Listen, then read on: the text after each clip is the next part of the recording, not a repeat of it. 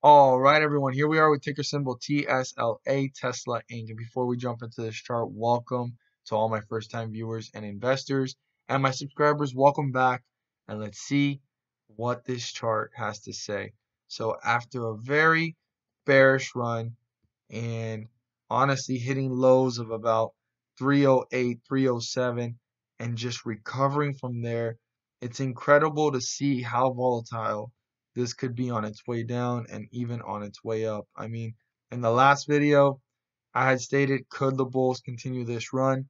And I guess they watched this video and they heard me and they showed us that they can continue this run. I mean, this was a significant run here. This wasn't a couple dollars. This wasn't like $20 run. This was literally a $50 run.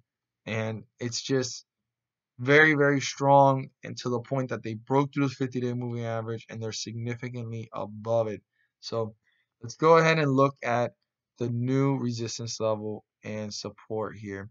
I mean, there was just one drop of bear in the day and it just slightly leveled off, and from there it just continued to kickstart and run.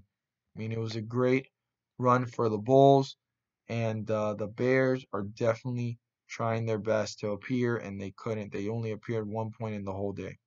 So let's go ahead and look at this low point here when it leveled off and the 50-day moving average before I get started. So 50-day moving average is 387.60. See if I can land exactly on it. It's not allowing me, but 387.60 is the 50-day moving average. As long as we stay above 387.60, the bulls are in full health. If it breaks through it, we're now in bearish territory, and the bears are on their way to gain control. But before getting through that, we have our support level, and that's 396.78. That's the lowest point in this leveling off, and the bearish run had ended, and the bulls continued their way up, right? The bearish run was just this drop, and they tried their best to level off, and they wanted this to go in this direction, but they couldn't do that, and the bulls actually appeared and brought this one up to newer highs. So very great run for the bulls, and not allowing the bears to appear and destroy this momentum. But the lowest point here is 396.78, and I'd pay very close attention if the volatility continues in an upward or downward and upward and upward and downward direction. If it gets close to 396.78, I'd pay close attention if the bulls use that as support to recover, or do they break through it, and then now the bears are getting closer to the 50-day moving average, and they're going to do their best to break through it and get into bearish territory. So very, very important, 396.78. If that gets close to it or breaks through it, I'd pay very close attention. I want to emphasize that, because this volatility was great in an upward direction, but if this volatility appears in a downward direction and it reaches this support level, it's going to be something I want to emphasize again to pay very close attention to, and see if the bears are gaining control, or will the bulls reappear and bring this one back up. After closing at 427.08, the resistance level is 428.78.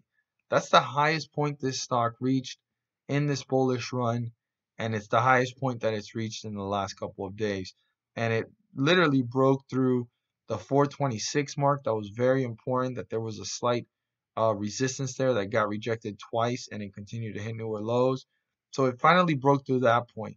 The next point that they're going to want to break through is 449. But before getting up there, 428.78 needs to be turned into support so that this can continue to test newer highs and work its way up to new resistance levels. Hope you guys found this video helpful and informative, and it means you well. Share this with your friends and community.